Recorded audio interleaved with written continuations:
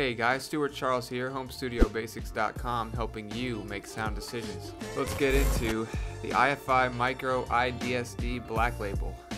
Wow, that was a mouthful. So first, this thing is like a multi-tool on steroids if the HA2 was a Swiss Army knife. First of all, it can charge your phone via the smart powered charging USB on the back right of the unit. So confirmed, I am actually charging my phone right now with it. Plug the USB into the side, then the other end plug into a micro USB, and then plug the micro end into your phone. It can be plugged into your PC via the big blue USB cable that comes with the unit. You're my boy, Blue. That was stupid. It can be used as a gaming rig. Just plug the optical Toslink adapter into the SPDIF jack on the back of the unit and have yourself an afternoon delight. I still have not tested this yet, but I was under the impression that it just had a Toslink port on the back, but you do have to plug in the adapter and then plug in the optical cable into that. It can be plugged into a receiver, preamp, studio monitor, or anything that outputs RCA, so I thought that was neat. For this, it's got a switch towards the back for direct mode or preamp mode. Make sure that you're on the right setting. Obviously, you're going to be on preamp if you plug this into, say, for instance, some studio monitors. It can be plugged into anything that outputs SPDIF. This is great for any variety of home theater type of units. So a lot of stuff that my old man has will probably do well with this. It can be used with your phone via its 3.5mm line out on the front. It's got an X-Base switch on the front and a soundstage enhancer, which actually works beautifully. We'll get into that in a bit. On the side, you've got a power mode switch featuring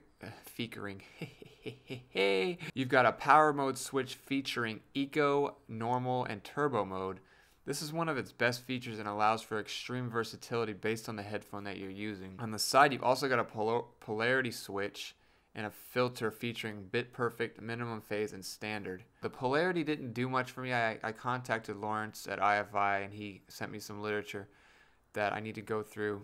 The bit perfect, minimum phase, and standard, it did do a bit to the sound, but not in any way where it radically changed it. It's hard to describe what it actually did, but it does do something. It's got an IEM match switch for high sensitivity or ultra sensitivity IEMs and headphones. So just think 32 ohm and lower with over 100 decibels of sensitivity. You're going to want to switch that on to prevent blowout. But with this thing, I can honestly keep it on Eco most of the time with most headphones. Like I've never had to use it's never been imperative to use normal mode on any headphone that I've used. But then again, I have not plugged in an Odyssey. I plugged in the Odyssey LCD2, but of course that's a pretty efficient headphone at 101 decibels. The Odyssey LCD 4 and 3, I believe, are around 91. So this amp will be a perfect match for like those types of headphones because it just has a ridiculous amount of power, which we'll also discuss in a bit. This review is already getting out of hand. Yeah, it's got enough juice to power a small country. The best part though is how it makes your headphones sound. Clarity, dimension, detail, accuracy, spacing, timbre is all on point. This may be the only amp DAC you'll ever need. I would consider this and the Mojo probably about the ceiling of what I would pay for. You may get better sound quality out of a really, really expensive setup, but the differences are going to be fairly subtle. I've heard a lot of amps ranging in the $2,000 range, and I would say that it's not going to be a night and day difference. You're going to get more than enough here at about 500. So yeah, so I think in terms of sound quality, the iFi Black Label is just incredible. I would liken it to something like a Chord Mojo. They're very, very close competitors, obviously, in the same general price range of about $500. The Mojo was my previous end game. I think this one does slightly edge it out because of everything it can do.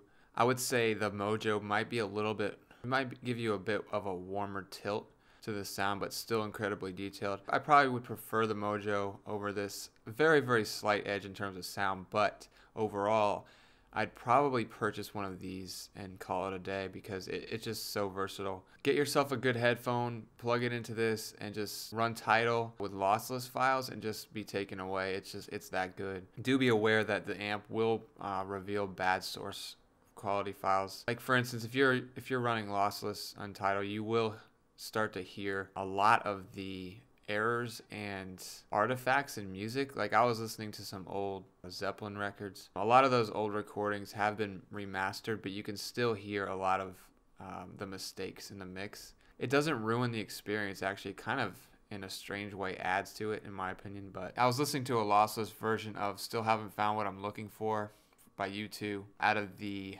Black Label on Eco with the Philips SHP 9500, and I was bawling my eyes out, no joke. It just sounded that good. There was a moment, and I forgot to mention this in my last review. There's a point in the song about halfway where, and you can kind of hear Bono's voice, like he lets out this like interesting utterance that is so subtle that you would never hear it. Like I've heard that song 1,000 times. I've never heard him, but it was sort of like a wail, but it's hard to explain. It was like he just lets out this, like, I can't even describe it, but you can hear the subtlest of details going on, and that was one thing that stood out to me. You can use the bass switch and the soundstage enhancer. I find that the 3D plus setting really helps with a headphone like the HD600 with its narrow image. It really did widen the image quite a bit to where I was super impressed. Like, the HD600 on its own doesn't have very good soundstage, but the Black Label does improve that to a degree. I wouldn't call it night and day, but you will notice things are better spaced out, and that only adds to the amazing instrument separation that the 600s already have. It just adds some extra width and space. So as far as power output, we just briefly touched on in turbo mode, which you'll probably never need.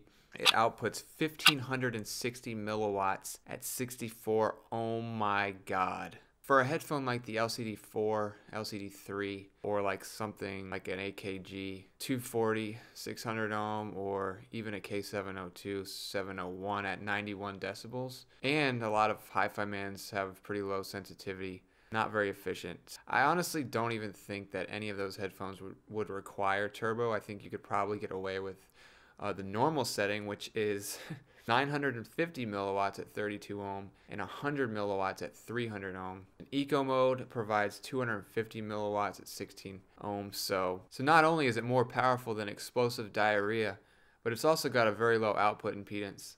This ensures consistent output across all types of headphones and spec ranges. Build quality is absolutely phenomenal as well. It's compact enough where you can kind of take it around with you. It is fairly portable. Even given how incredibly complex the freaking thing is. You can put it on your desk, obviously. So it's just kind of like a jack of all trades amp, and I just absolutely love it. Or the volume knob feels really good when it clicks. The bass boost switch and soundstage switch also feel really good. All the inputs feel really good, and they even come with these little rubbery kind of encasements that you put over the output jacks on the back to protect them, so that's cool. Build quality overall, perfecto. So last but not least, we'll just go into what it comes with. There is a nylon / felt. I don't know exactly what it's made out of, but it's really plush. It feels good.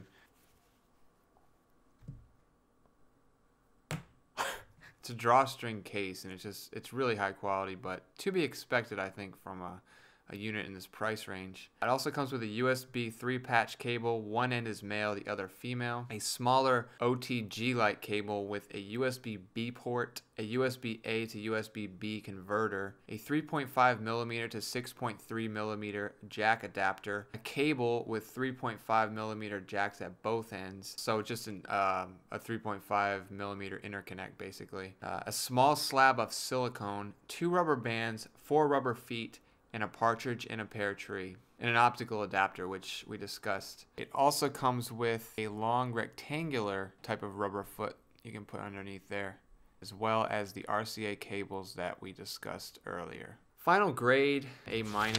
One small issue that I found in title was, and this did not happen with other amps, so I'm thinking that it's the Black Label. Sometimes it just randomly cuts out, like the music will stop, and I don't know why. If you're listening to music and all of a sudden nothing. So I'm wondering what this is all about, but otherwise phenomenal amp, definitely recommended. I hope you guys enjoyed this review. Don't forget to like, comment, and subscribe to my growing channel. Let me know what I can do to improve. And with that, check 1, 2. I hope you enjoyed this review too. It was brought to you by Stu. Who? Me, the lyrical G, empirical dreams slide through like dream. PC gaming, letting off steam, got bars for days like a prison inmate. A misdemeanor's fate, no debate. When I wake up, okay, start my day with a cup and I pray. I don't faint, I'm a saint of the Most High God. Of the Most High God.